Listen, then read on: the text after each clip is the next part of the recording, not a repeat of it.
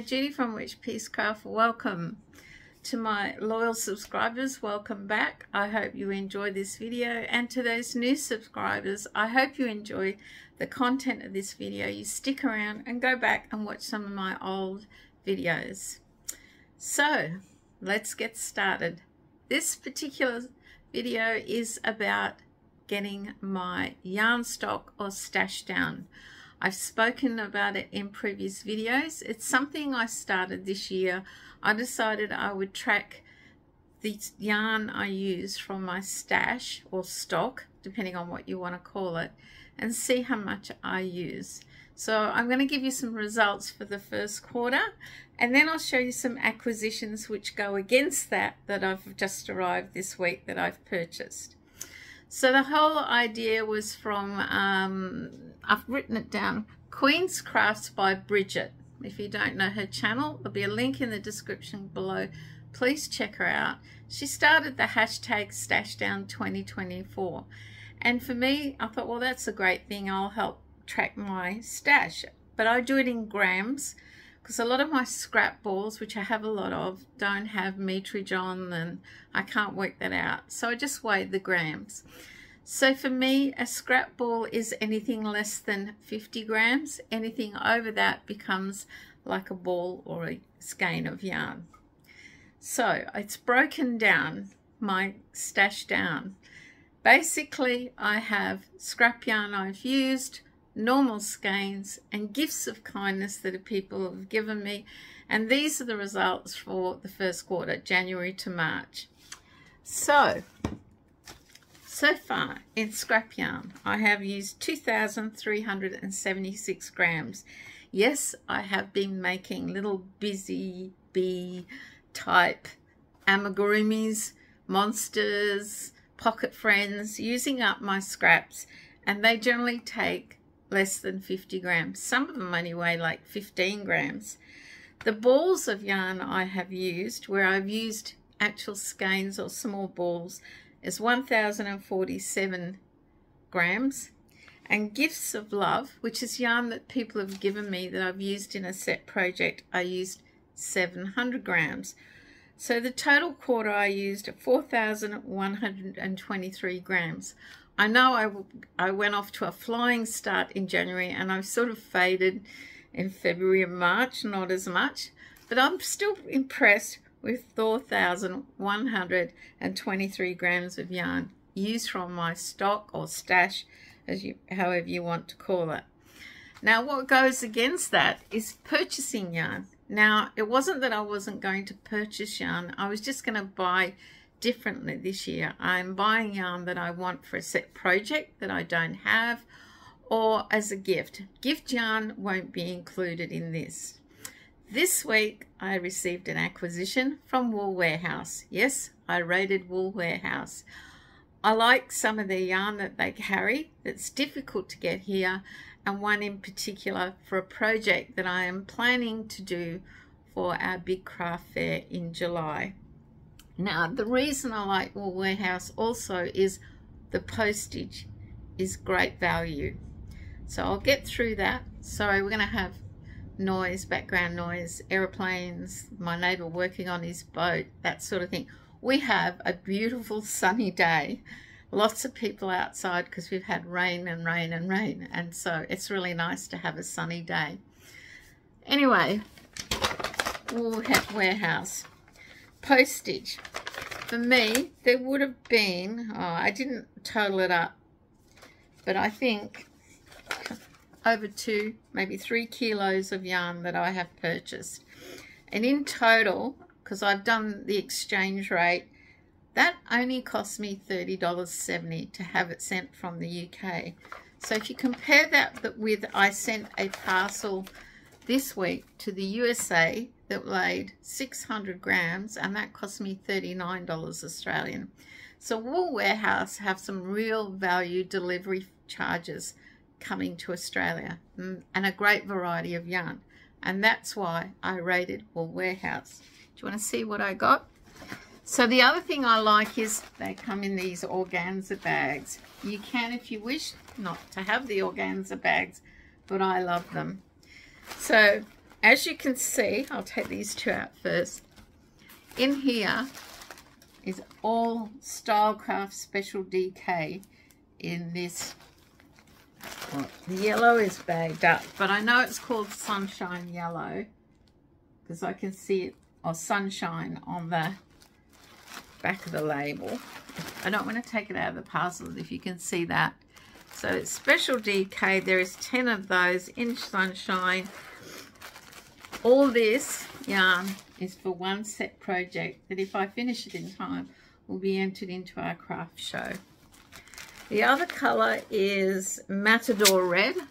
That's a beautiful bright red. And then there's white.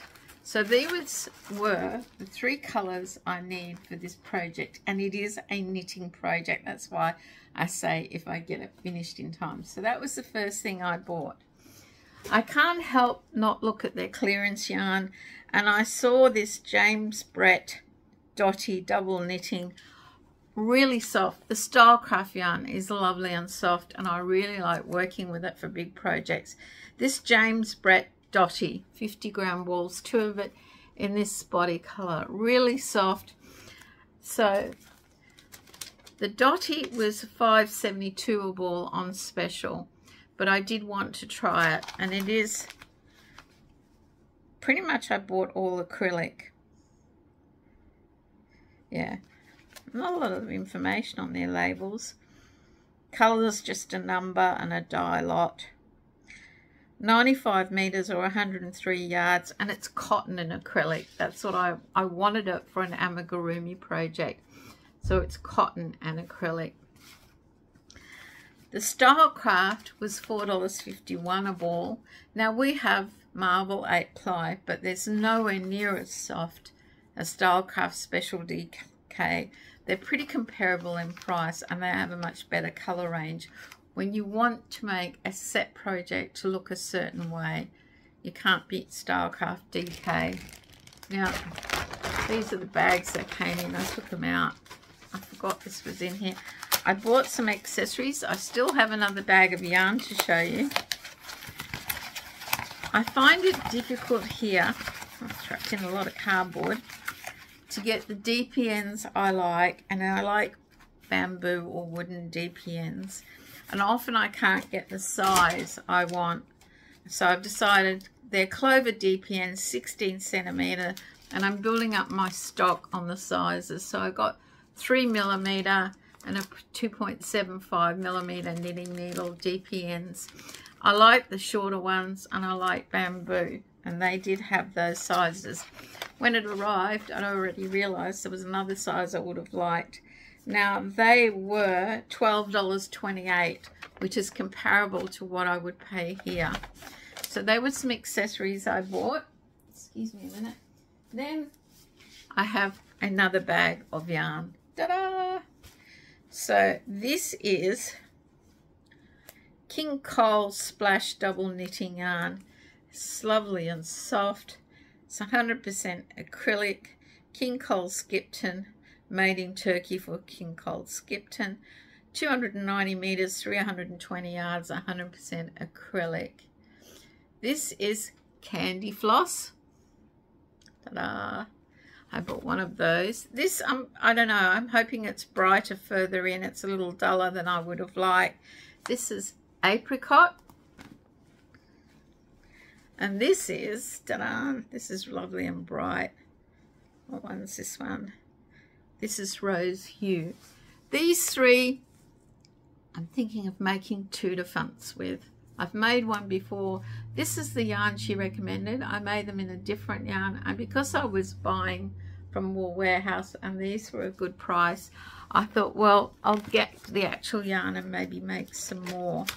So the King Cole Splash is $7.09 a ball. Probably a little bit more expensive than what I used before, but it's much softer and looks really pretty with all the colours.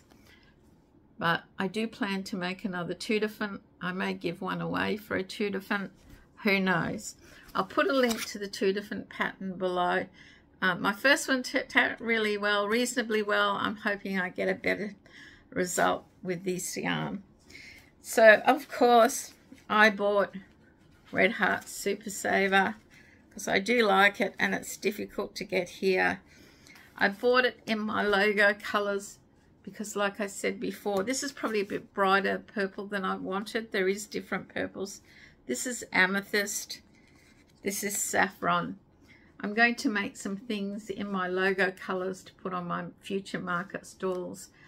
Part of the branding recommendation is have some things that recommend your branding colors. So I bought 2 of those. For no particular reason. This was just an impulse buy because I love the color. I bought some pink. And I think this would have to be shocking pink. So they were the last bits of yarn I bought from Wool Warehouse. So I'll just put that all there on that table, little table. So in total, my purchases for yarn, and I have purchased a couple of other things for particular projects. In that quarter, I have purchased 2,494 grams of yarn. And when I deduct that away from my stash down, I'm still 1,629 grams down in my stash. So I've actually reduced it. Hopefully next month I'll do a lot better. But yes, I know Queen's Crafts Bridget has a playlist of stash down. You can check out what other people have done. But I highly recommend it, even if you're a subscriber, just for a month or so, tracking what yarn you buy and what yarn you actually use that you had before. And the idea for me is not to impulse buy too much. I have a huge yarn stock, and a lot of it is just impulse buying because it was on special, especially during COVID. And now it's time to use it. So guys, I hope you like my yarn. I'll come back when I use some of it and show you what it went into. But there are planned projects for most of this yarn. Now, in summary, thank you to those subscribers who went back and watched some of my old videos to give me watch time. I couldn't believe that I actually started the year with a figure, did like 3 to 4 videos a month, only to end up at the end of March with like 500 hours of less watch time than I started the year. Go figure that out. But I do appreciate it, those that went back and watched some of my old videos just to give me watch time, because I feel like I'm going to disappear off YouTube algorithms if it keeps dropping like it is. It's dropping like a stone. It dropped again last night for no unknown reason. Anyway, if you do have time and you missed out on some of my old videos, please go back and check them out. Get my watch time back, my watch hours back. And I have playlists, so if there's a particular subject or thing that you're interested in, check out my playlist. I'd really appreciate it. I don't want to disappear off YouTube algorithms. It would make all the years of hard work really unfruitful and very depressing. Anyway, on a brighter note, this week coming is Reebs's birthday, my son. It's a big one for him. It's and we are doing some things, so I don't know if I'll have a lot of crafting projects to show you this week. And at the end of the week is, of course, the craft market that I have been talking about forever. It happens next Sunday, and hopefully I'll be able to report back that had lots of sales. Until next time, stay safe, stay well, and I highly recommend you start doing Stash Down 2024. Or as Mad Mimi and Jan the Alaskan Crafter would say, use your stash before you spend your cash. Bye for now.